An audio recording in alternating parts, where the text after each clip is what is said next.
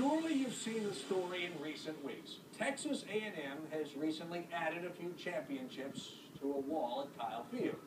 Magically, the Aggies retroactively added 2 national titles to their resume, finding somehow, somewhere, enough documentation to support rather random claims of national championships in 1919 and 1927. The Aggies were likely one of about 5 or 6 schools that someone called the best in the nation in those years. Interesting. But in addition to those 2 titles, you see, they've called themselves Big 12 champions in 97 and 2010. Problem is, nobody in the Big 12 would ever be able to substantiate that claim. You see, the university claimed the 2 extra conference titles for years in which it won or tied for the Big 12 South Division title, but didn't actually win the conference championship game. In 97, they lost to Kansas State in that game.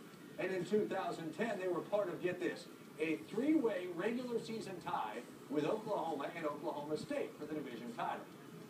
So they were claiming conference titles in 2 years in which they either won or shared their division title. So they've modified the wall. Now, if you notice the fine print under the years 97 and 10, it now says South Division. And this brings up a whole other point. You're now celebrating winning or sharing the title of a 16 division.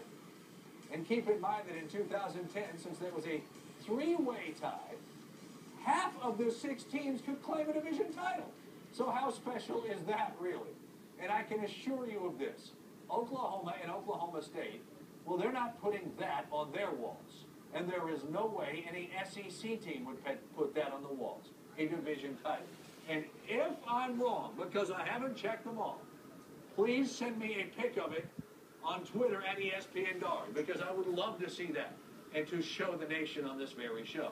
Look, Texas A&M, I know what you're doing. You're trying to legitimize your football past, but please don't do this by creating one. You are what you are, a university that is generally well-liked with a football program that plays in a fantastic stadium with one of the most underrated home field atmospheres in the entire nation. Take advantage of your resources and earn your championships. Then you won't have to qualify or invent any others. Those are the